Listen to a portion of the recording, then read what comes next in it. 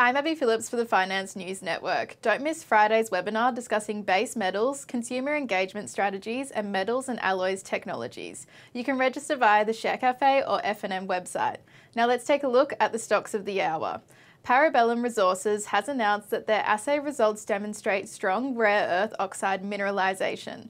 In response, Chairman Mark Honan commented, "We continue to be very impressed with the progress that has been achieved over the past 12 months with the metallurgical test work, resource modelling, engineering studies and pilot plant construction." Shares are trading 1% higher at 50 cents. AML3D enters the US defense industry with a large-scale sale of their manufacturing 3D printing system to support the US Navy.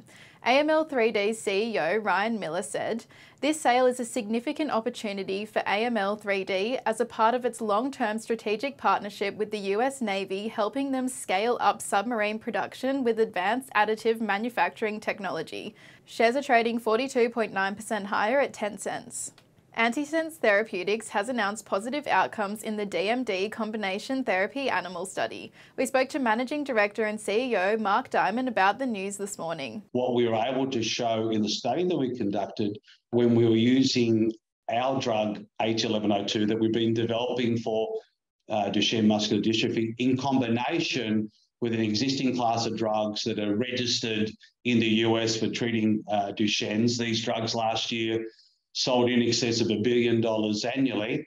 We're able to show significant improvement in the muscle function of these mice when we were using the combination of our drug with this class of drug versus just using those drugs alone. So it's a very important initial observation. It does suggest that the combination could improve on just using the single agent alone.